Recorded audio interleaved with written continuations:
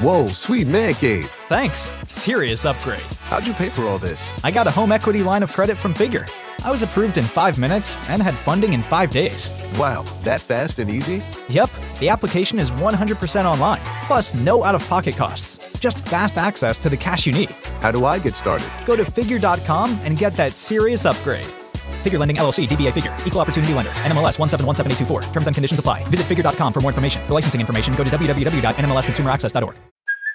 Hey, it's Kaylee Cuoco for Priceline. Ready to go to your happy place for a happy price? Well, why didn't you say so? Just download the Priceline app right now and save up to 60% on hotels. So whether it's Cousin Kevin's Kazoo Concert in Kansas City, go Kevin, or Becky's Bachelorette Bash in Bermuda, you never have to miss a trip ever again. So download the Priceline app today. Your savings are waiting. Go to your happy place for a happy price. Go to your happy price, Priceline. Hi friends, Robin here. So you may have noticed that we are on a little hiatus between seasons 3 and seasons 4. Don't worry though, we are not leaving you. While you wait, we're revisiting some episodes from our previous 3 seasons. And we also have Where Are They Now videos on our social media channels that you can check out. So make sure you are following at RealRobHops and at editodd.io over on the Instagram.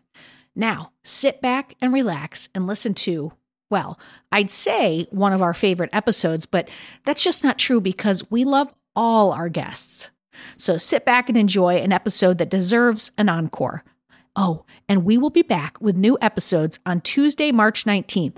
Mark your calendars or, hey, just follow us on the socials so you don't miss a minute of Well Adjusting. Woo! Edit audio. I have a bit of a problem saying no to things. If you invite me to a party or a dinner, I'm going to bend over backwards to go, like backwards.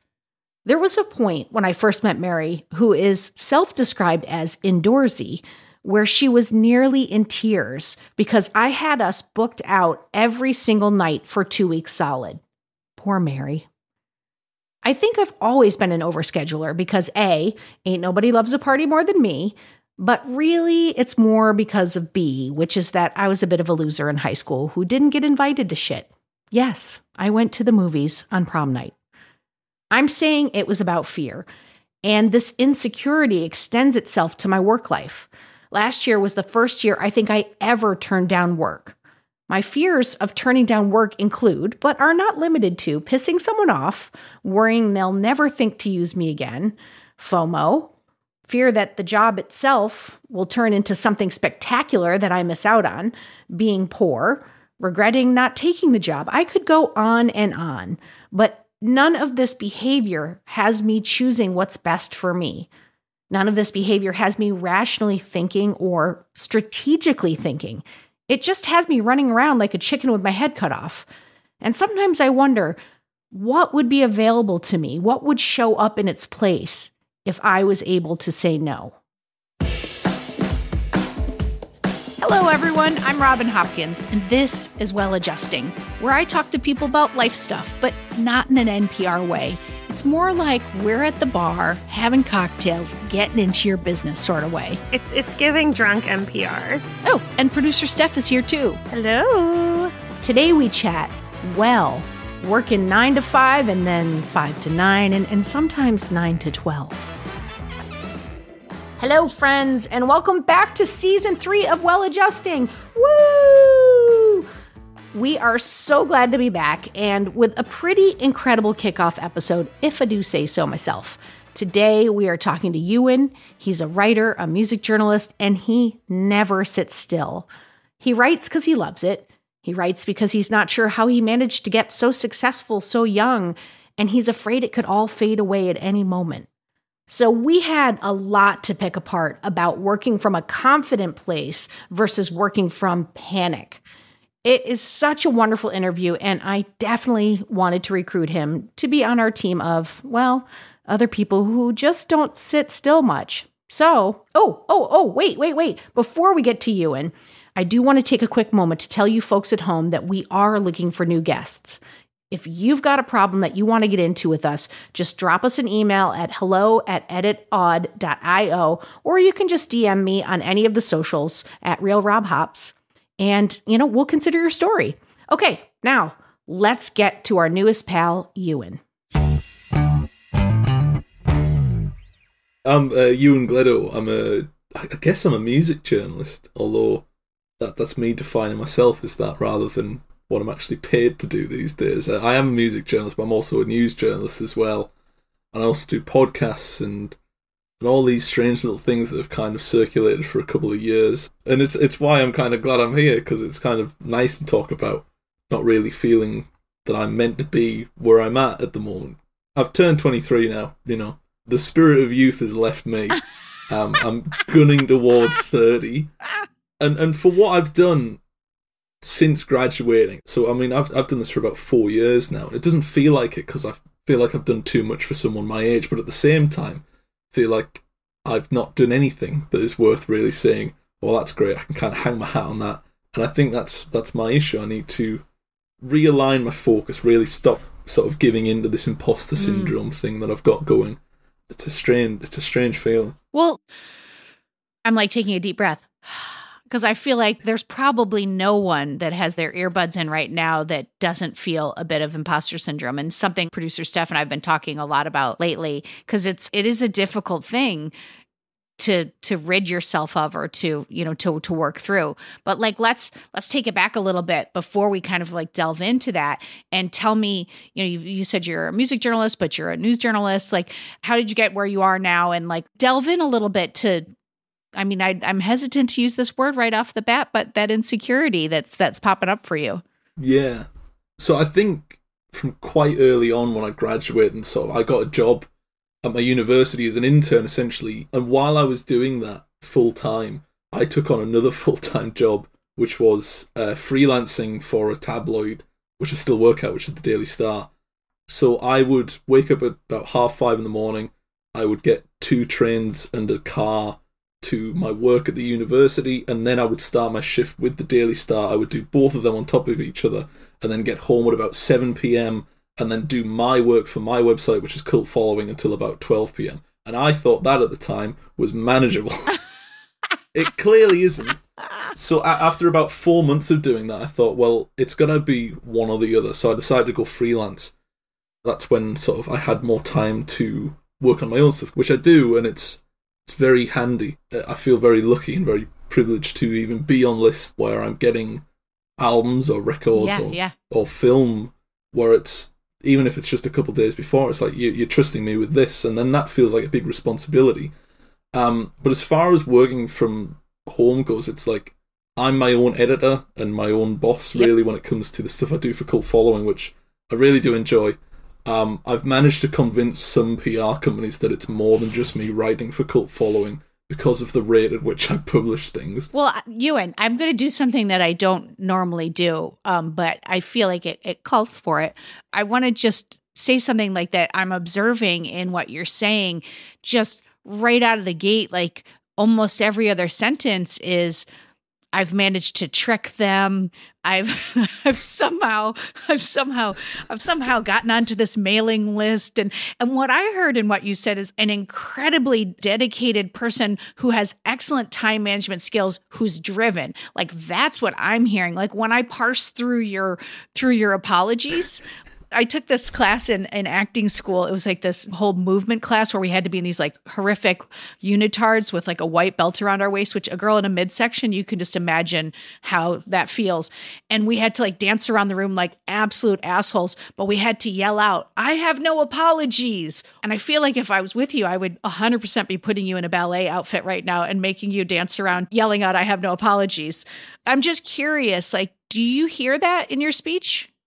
Yeah, a little bit, yeah. I think so. I think you're right. Is that just being British? It's a quintessentially British thing, but at the same time, I think it's, like you said there, it's a very driven sort of mentality, but I don't afford myself the time to sort of actually reflect on what I do. Because you're doing so much. Yeah, that's the thing. There's so much that I want to do, but then realise, I'm only human, I can't do all of it. You cannot. But what I'll do is try and do it anyway, and sort of collect the remnants that come from focusing on, I mean, today I've got about 6 or 7 things I can do. I know I can't do them all, but if I get 3 or 4 of them done, I'll feel a little bit satisfied, and it'll be, okay, well, half of them's done, and the other half goes onto the back burner for a later date. P.S., by the way, to our listeners, before we hit record, Ewan was telling us this was his day off. Just for context. Just for context. I mean, I write out a little post-it note every morning, and on there I've got 2 albums and 3 movies left to sort, and a bit of reading to prep for something I'm doing this weekend, and also a note that I can't even read. So it's a good collection So of that's things definitely on the back burner because we can't read it. Yeah, I mean, there's some things where I'll put it on there, and then about 4 months later, I'll get to it. I've got a Trello board with everything on it, where I've got all the singles, Yeah, you do albums. with your Trello board. It's all color-coded. He's getting so excited. All right, so, but I have a question for you. Like I said, it's so clear you're driven. It's so clear you're passionate about what you're doing. The real question for me is, like, are you happy? Do you love what you're doing? Yeah. Because I'm trying to parse out, like, what's British, what's apologies, what's what you want to work on. And like, I sometimes have trouble saying no to things socially. And I think a lot of it comes from, I don't like to disappoint people. And I also am always so thrilled to be invited. Like the high school girl in me who was a loser is always like, I got invited, I got to go. So when you're parsing out your to-do list, your little notepad that you do every day, is everything that's on there all stuff you want to do? Yes, I think fundamentally, when I started getting a bit more serious about the cult following thing and the music journalism, I always ask myself, is this going to be something that I'm going to find fun? And it really helps how I sort of consider what I do in a day. At times it's going to be obviously something that it's a new release. I'm not too interested in it, like Metallica's new album. Not my cup of tea, but I know it'll do well, so I'll get it done. The bulk of it, though, when I sort of look at what I want to do, is what I would do, paid or free. Obviously, I can't have that my way every time, but broadly, it's, you know, I got to see my favourite band of all time on last Friday. I saw Pulp, and then I saw Blur 2 days afterwards.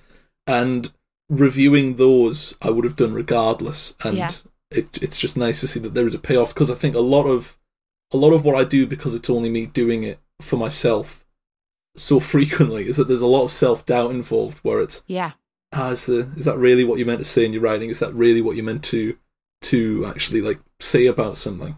And I don't think that breakneck pace really helps me out, where I'm doing 6 or 7 things a day and also expecting myself to be at a high standard and quality so frequently. Sometimes I do just need to say, right, I need a day off. But that comes down to forward planning. That comes down to me getting ahead of myself, writing enough to cover the days I've got off, clicking publish, and then that's it. I can have a day off, have a nice coffee, and just sort of sit back and finish off Succession finally. But for me, it's all about balance. But then when I find that balance and find I've got myself a day off, the usual outlets for me having sort of downtime are watching a movie or listening to an album. They're doing the things that you do for work. Yeah. I did want to ask a question that's related but not related, which is, like, you do a lot. Like, you do know that. Yeah. But do you celebrate? We talk about this a lot. Like, Steph and I are horrible celebrators. But do you celebrate all the work that you're doing? Or when you do have moments where you, like, looking back and going, oh, I just finished this, or or are you just right onto that next notepad? I think that the best way to answer that is, so I did 3 weeks in Italy for the Venice Film Festival, which was a dream of mine. I never thought I'd do it, and I met so many lovely people there. I had such an incredible time. And the second I got off the plane, I landed in Manchester, I thought, right, what's next? What am I doing next? And I didn't even process that I'd just been in Italy for 3 weeks and eaten nothing but cheese. For me, it was a matter of, okay, that's done. That's the last full stop you'll write on Venice Film Festival. Get moving. What's next? And I don't think that's healthy, because, I mean, I took 2 weeks off in March to kind of just go around the country and go to gigs and sort of chill out a bit, really. And I just got back from a gig, and we went out for food afterwards. And my mate pointed it out. He said, you don't take the time to reflect on things, and it's why you kind of seem to be spiralling. And I thought about that, and I went, yeah, you're probably right. However, I've got a gig review to do now, so I don't really have time to think about that. However, I'll put that on my to-do list for next week. Yeah. That'll be the one that gets kind of, like, dropped down. Yeah.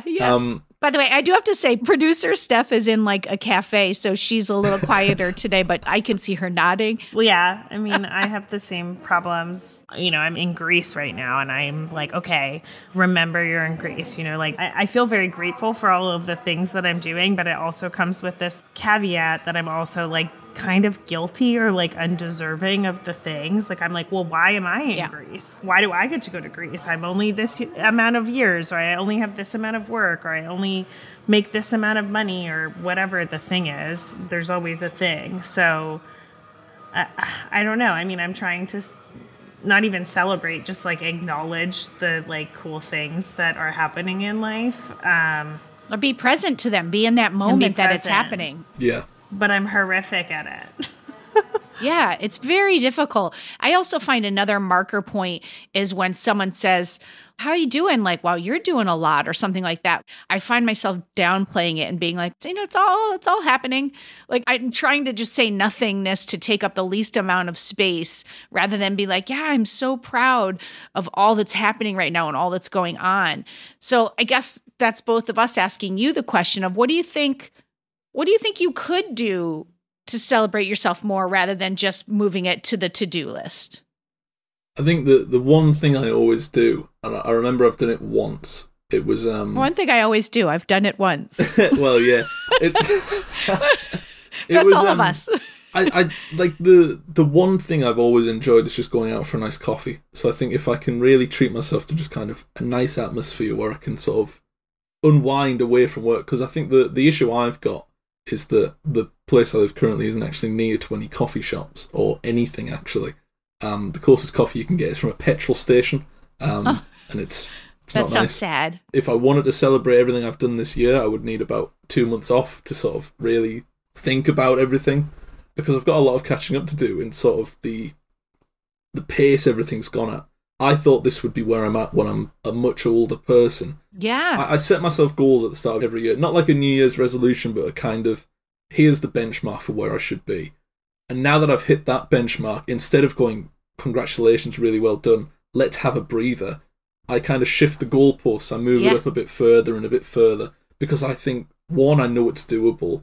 But two, I feel like switching off at that point is the wrong thing to do, where, okay, you've achieved that, I think last time I checked, it was my goal for the end of the year was 120,000 views at the end of the year. I've done 270,000, and instead of going, oh, congratulations, fantastic, that really shows growth for the site, I've gone, why not 500,000? 500,000 would be a really nice number. Yeah. And so it's like, instead of acknowledging all these sort of achievements, I instead challenge myself again. And I think that comes from kind of like the self-doubt again, where it's kind of, you know, am I doing enough? Yes, but I can push myself further. And I remember the last time I did that, I think I was writing about 16 articles a day, and I burnt myself out, because that's expected. That's what happens. Too much. And I had a day off, kind of. I was forced into a day off because I burnt myself out so much I couldn't get out of bed. So I just kind of took that day as a kind of, you need to set limits. And thankfully I've managed to sort of maintain a structure that helps. Sort of, I know when to stop working now rather than just powering through and being really tired. Yeah. I can always tell when my confidence is gone, because I will be up and down all the time, just kind of walking back and forth between rooms, not really knowing what I'm doing. And then it clicks and it's kind of like, okay, that's enough work for the day. Just take the time out. It's been about finding new hobbies as a way to celebrate as well. Yes, because obviously film and music's kind of not off limits, but it's very hard to enjoy it. Because I love writing so much and I love what I do so much. It's very hard not to sort of start up again, fire up a Word document, start writing. But you know, if you don't, it's like you're a vessel, right? And if you're pouring everything out and you're not putting anything back in, what are you drawing on? What are the life experiences? Like, you know, like the other podcast I work on, sometimes we'll go out to LA and we'll bulk record a bunch of episodes. And I'm always saying to them, like, yes, we have time to do more than 4. No, we should not do more than 4. Yeah. Because I will be out of references. I will be exhausted emotionally. And it's like no new life came in for any different perspective. And, that's why I think it's nice to hear you say that you might be interested in exploring other hobbies. It doesn't necessarily have to mean that you go out and you start pottery. Like, it doesn't have to mean that, but like maybe you start taking walks, or maybe, it might even be something like mindful, like meditation or something that slows you down, because it sounds like a person who's just going and going and going. Like you're like a little Energizer bunny, like da da da da da da da da, and you only stop when the battery's like, as opposed to like planfully, as they say, as my daughter's teachers would say, let's be planful, planfully putting something in place. Like today's a day off. Like I'd love to hear you say, you know what? I'm going to go take a 45-minute walk, or I'm going to like ride a bike, or I'm going to actually drive an hour to a cool coffee shop, because you could easily get more of a long-term burnout. Like so far you've been able to like shake it off fairly quickly and get back to it. But you could, you're like an athlete who is susceptible to overuse injuries, and those can be career-ending injuries. And it's like, if you think about that from like a creative perspective, you could burn yourself out to a point where you lose the thing you love. You know what? It's funny you should mention that. I actually wrote that because I journal every day just to kind of keep track of where I'm at. And there's a footballer called Dele Alli, and he was a prodigy when he was in his youth at Tottenham, and now he's not so good, was hit with loads of injuries, and is kind of seen as a bit of a joke, unfortunately, which is a bit harsh. But I remember writing once, "Don't be the Dele Alli of writing," and I thought, oh, right, okay, I need to sort of either steady myself or get better and not be kind of... I think that's the issue I've got as well, is that having done all of this at 23, what do I do to top that? It's, it's a very big worry that I've kind of peaked too soon. So what do you think is like the thing that you're looking to change? Is it having more time off? Is it doing the same amount of work, but only this kind of work? Is it putting more time into friendships? Like, what is the thing that you're looking to change if you had like one or two? So my perspective for the last 6 months has been, I've got X amount of articles going out on a day. If I can write them in advance, that gives me a day off, if that makes sense for it. So I've got 7 articles out today. They're all written. I wrote them last month, but it's done, and I don't have to sort of scrabble to get it last minute. In my ideal sort of workflow, I guess, would be to have a week written out in advance so I don't have to worry about it, and then can plan for the future, but it also gives me the flexibility to have time off. It doesn't change the amount of work that I have, which I think I do need to look into, but it does give me that breathing space. I remember I managed it in January for a bit just to trial it, where I wrote out a week worth of work over the course of December, little extra bits and pieces to put out in January. And I took that week off as a kind of, you've got the chance to do some work, great, do it. But there was one day where I just kind of thought, I'll not do anything today. I'll pop and have a coffee, go and see a film. And then I got back, did one bit of work, because it was something that I just, in the spur of the moment, thought I would like to write about that now, rather than having the pressure of a deadline. But I do like the pressure of deadlines. I think that's why I want X amount out on a day. I think the ideal sort of aim for me is to have more time off. Well, I think you did just say 2 things that you want to work on. I think that's good to highlight them. And one was to try to be a little more critical in what you take in. Like, doesn't mean like you're getting rid of 3 out of 4 articles, but maybe 1 of 10, you're like, I don't actually need to do that one. Because that might free you up for those random things that pop up that you're like, oh, I really do want to do that. That would be fun for my soul. And then you identified that you do want to be planful in making sure that you have time off, like vacation time. I mean, I'd love to see you have it be a weekly thing so that there's at least 1 full day off. And the bossy part of me also wants to say, I'd love to see you build in self-care, however that looks for you. I would go on walks after work, but then I would feel so guilty about not doing work that I stopped doing it, which is a silly sort of cycle to put yourself through. And it's unhealthy, Ewan. That's the thing that's important to know, is like, then you're not taking care of yourself physically. I just have to say, like, Ewan, first of all, I just have to say thank you so much for this conversation, because I'm relating to this so strongly, and it's something that I have been struggling through for years and years and years. I've talked about this ad nauseum as well. It's like, I'm currently doing the artist way, and I started it solely to start to enjoy and to try to be in the moments, like to be in my life. And many things have happened in that process. My work output didn't change. But guess what? My relationship to it did. And I'm nowhere near as frantic. I'm nowhere near as bunged up. Like that image you have of you pacing, like that's my insides all the time. And that has slowed down so much. You know, I've become more serene. I've become kinder to my family. Like all these byproducts happened that were probably far more necessary than me enjoying my art, to be truthful. Yeah. I mean, I'd be the first person to admit that when I'm kind of burnt out or tired, I am awful, terrible. When I'm sort of really exhausted and I just kind of don't communicate that. I mean, there'll be days at a time where I just don't reply to text messages, meeting up with friends and stuff, because I'm just too tired.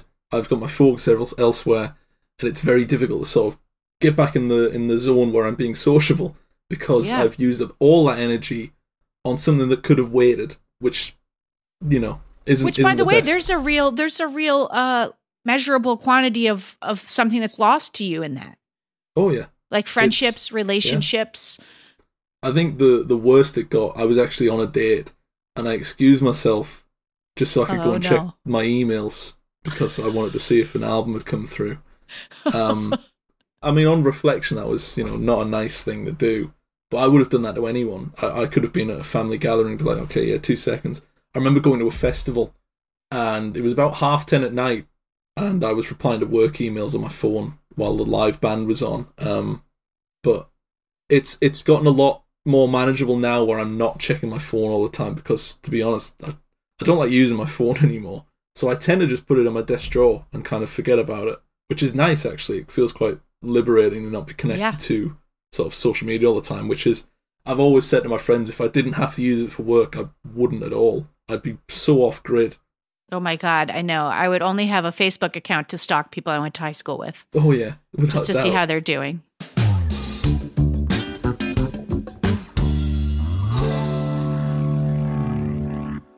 I feel like this could be, like the things we're talking about, those are like triage. Those are like, this is what maybe I should look on immediately. But I do think there's like a long-term conversation that I don't think you can talk about confidence and how things land if you're in a frantic place. So I think the triage is really good. But I think the long-term conversation is about expectations. Everything you do won't be perfect. Every piece, like, you know, I'm now doing an essay a week on Substack, and some I'm like, well, and then and then I put it out. And my essay a week, it felt like a lot to me, but now I'm feeling all kinds of shame because you're like, I'm doing 17 today.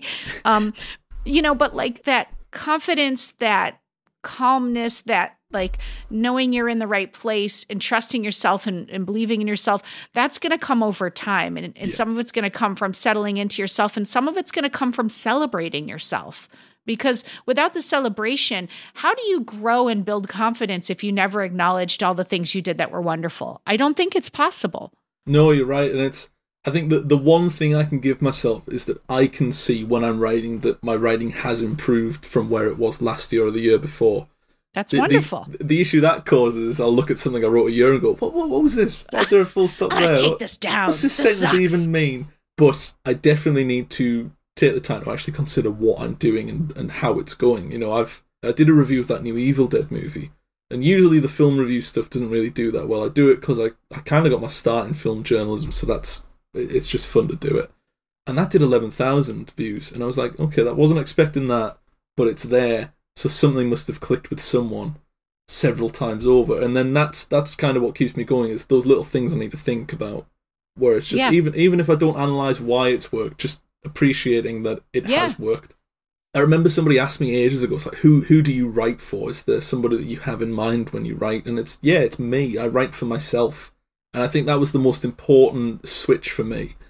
If I'm writing for myself, I'm writing about what I really think. It's what I would want to hear. Well, that's your voice. Exactly that. And that's what you need to be true to. Yes, without a doubt. I've never, thankfully, written anything where I've thought, I'm not happy with, that doesn't sound like me, or that's not what I think. I remember I interviewed a musician and then reviewed his album afterwards. He was lovely. Couldn't have asked for a nicer person to interview. Didn't care for his album. I'm not going to sort of muddy the waters with a nice review of his album after speaking to him. It would be disingenuous, and I think 100% of people are not going to like my work. But that's right. It's all about making sure that what I'm writing is, I'm happy with it. And I think more and more I'm getting to that stage. I'm just not accepting or actually analysing that as much as I should. Well, I think you're hitting on something that's, you know, the privilege of doing this kind of work is that you're looking inward a lot. Yeah. Because you're putting something out that's a reflection of you in some way. And that's wonderful. And I think all the pieces that you have in place about, you know, being driven and you know, you love a spreadsheet, like those are all great things that help you, because this business you are also left with yourself. Yeah.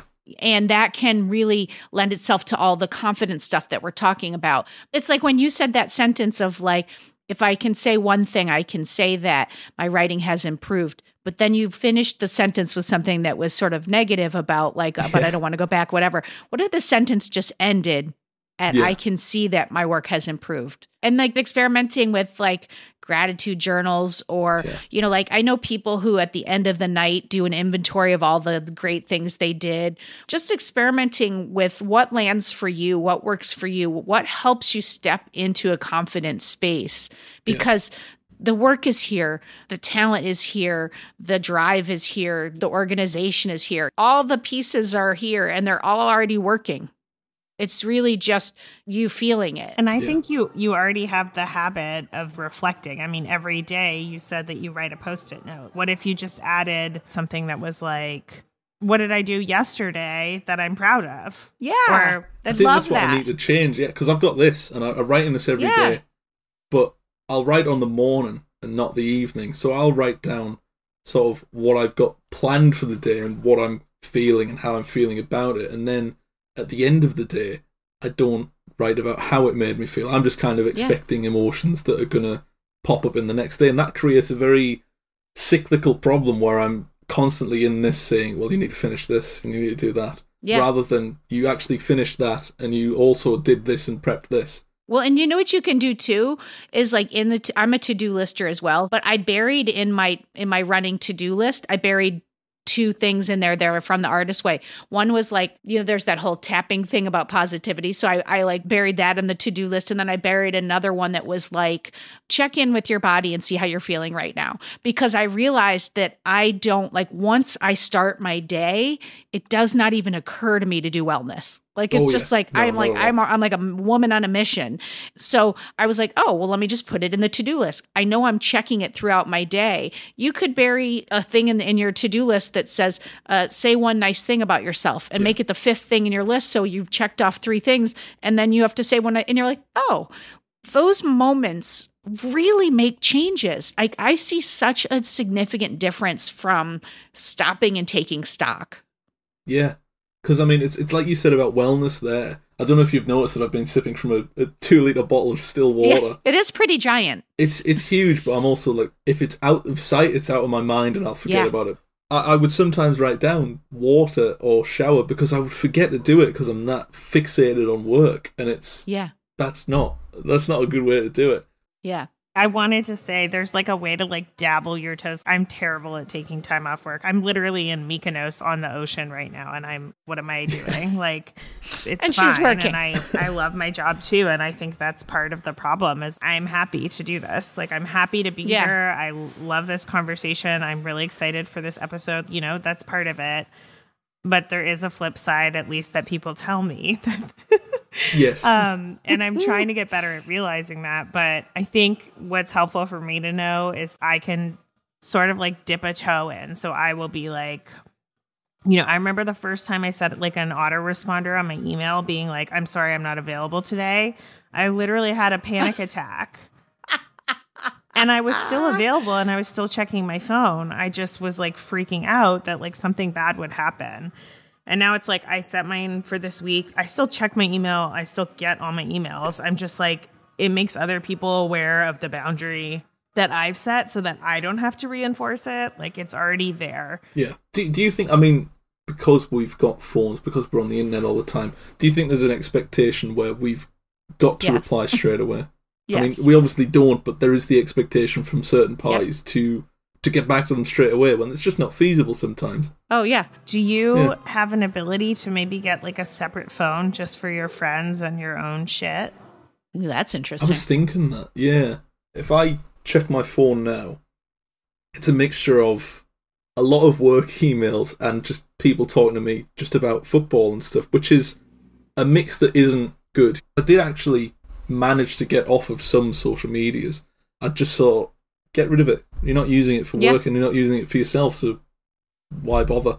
Yeah. But I do like to think I'm doing what I set out to do. I remember I was halfway through second year studying journalism, and I had no intention of being a journalist after a year and a half of studying it. And then I read Fear and Loathing in Las Vegas and thought, if I can get anywhere close to doing what that did for me for someone else, then that's brilliant. I'll never know if my work has done that for someone else, but I know I won't if I stop doing it. So I'm very happy to keep going at the level I'm at now, knowing that it'll get better, knowing that I can, after this conversation, definitely improve what I'm doing and making it not only healthier, but a lot more fun to do, which I think is the most important thing. Yeah. That's it. Keep going. Don't stop. Just be healthier as you do it. Yeah. And I just want to see you take part of today off. That's where I want you to start. And then I want you to bury things in your to-do list. I'll go for a walk as soon as this is finished. I will go for a solid hour's walk. I love this. There's a nice little place I used to walk to where it was just a field that just happened to have a bench looking at it, and it was just little sheep. And that was it. And I would sit there and I would just sit and listen to music for about 10-15 minutes, not check my phone, just sort of sit and listen, and then I would walk back home. And that for me was about an hour, which was it when it's sunny. Oh, it's lovely, really nice. Yeah, I'll do that. And like thinking about those things as things that are like adding to you and adding to your voice and adding to your work, you know, instead of taking away. Sometimes I always feel like guilty for like going to a show or something, but really, especially when you make things that are like related to art or self-expression or, you know, looking inward, those are the things that help define your voice and help, you know, you make ties between things in your life that other people relate to that are in the end what like makes your work strong too. So seeing them as valuable instead of guilt, I think can always be like a nice reframe when you feel like you don't have the time. It's always good to have that break as well, where I mean, it's like, even if it's just going to the pub for a few drinks. Yeah. We love a pub. Not even if, especially. You're going to invite me and Steph over. We're going to come to a pub. We're going to have 4,000 drinks, and we're going to continue talking about this for like 7 more hours. Because I think we got lots to say. We'll all check our emails at least 15 times within that. Exactly. Thank you so much, Ewan. This was so lovely. I mean, you're delightful. Thank you so much for having me. And I want to tell you, I'll say like what my therapist said to me at one point. She said, "I'll stand in the space for you until you can see it." And so I'm so proud of you.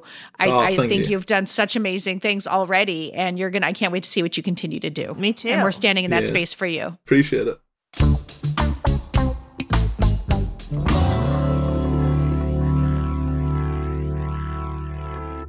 Oh, Steph, I mean, I have to say, do you feel like Ewan might be our long lost brother? Yes. Right? We are all triplets somehow separated. We're the same person. I mean, we were all think that we're so lucky to have these jobs and it could all disappear tomorrow. And so I feel like this is a moment for Steph and Robin have homework. Okay, so what is one thing? Because we put Ewan to the test, you know, we put his feet to the fire about something he is willing to do. What's one thing we're each willing to do to be more? Okay, I'm gonna just totally pivot. Well, not pivot, but I was walking over here today. I was listening to an interview with Jane Fonda, and Jane Fonda is the guest. And Jane Fonda is like, I don't consider myself ambitious. And I'm walking across Broadway. I'm like mid traffic, and I felt like I needed to like stop traffic to be like, excuse me, everyone. Like Jane Fonda does not like the Jane Fonda. Yeah. Like Jane Fonda is a fucking icon. Who's like 80 something, still like still killing working. it, still killing it. I felt like my world just like exploded. She was like, I don't consider myself ambitious because I always lived my whole life until I was 60, she said, where I would just say yes to everything. She was like, I just felt grateful to be given a job. Like I couldn't believe that people wanted to work with me and people wanted to hire me. And so I just was like, oh my gosh, of course. Yes, I'm going to do this. And yes, I'm going to do this. And it wasn't until I started making my own thing. I think she said Clue was like a little bit her own, but then when she started making her own movies where she was like starring herself, that was the first time that she was like, okay, like I have to be like a little more careful and care a bit more and like say no to certain things. And it was like training wheels for her to like say no. And I was like, okay, if Jane Fonda, like, I don't know. I mean, I'm going to just try to channel Jane Fonda, I guess, and say no to more things. And in my homework from last season, I've started seeing this like business coach. Yep. She was like, what values do you stand for as a company that apply to like how you work together, how you work on your own, how you show up at events, how you decide which clients to work with, how you decide like what your shows sound like. That was really hard because I think all of those buckets, except for the ones that give us money, yes, all follow the same values. Yep. And that's just like a reality, but I'm going to try. My homework for myself is to take those values and try to like say no to things that don't fit within them, whether that be like an event with someone or, you know, doing a favor for someone or like working on something at midnight, even though I have other stuff to do. Yep. Like what fits within our values as a company and what can I be saying no to? Okay, I love that. Because what I love about that is that it's addressing the fear, which is what we are asking Ewan to do, which is addressing the fear that has caused you to say yes to everything. I wish people could see Steph's face. The eyes just got very big. It's scary, so that means it's good. Scary means good. Okay, you did great. You did great. Okay. What's your homework? Other than hold me accountable. We'll be like, what was our homework? I feel like mine's going to be maybe the other side of the Ewan conversation. Mine is going to be in trusting myself that I'm doing the work and that it's all happening. Because I live in a constant state of either I'm not doing enough or I'm not moving it forward fast enough. And that's just like me just constantly moving the goalposts. So I think I want it to be that like when that feeling comes up that I'm not doing enough, I'm not where I need to be, that I make like a gratitude list or like a progress list of all the things that I didn't have last year, of all the things that have just recently happened. So just like I want to reframe and reset for myself that it is all happening and that I am doing not just what I want to do, but what's right and what's good for me. All right. Okay. We did it. Homework assigned. Check. And if you are out there and you're listening and this is speaking to you, I mean, what's the one thing that you're willing to do to have your work-life balance and to believe that you're right where you're supposed to be at? We're waiting. No, I'm kidding. We can't wait. Obviously, it's not live. But think about it. Really, think about it.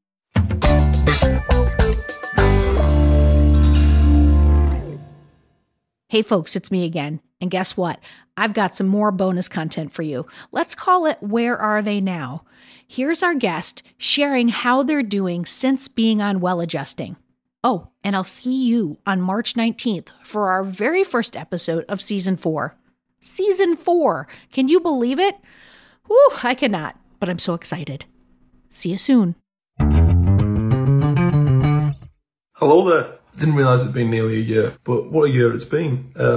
Bit of a change of scenery for me. I moved house. I'm now in much better grasp of how I work, which is, the point of me appearing on that podcast was to talk about how much I work. And I still work a lot, but it's more manageable now. It's more in step with what a normal life should be. And it's also getting there. There is actually a process and a plan in place to get it to a point where I'm living life rather than living work, which is, I think, the big distinction I had to make.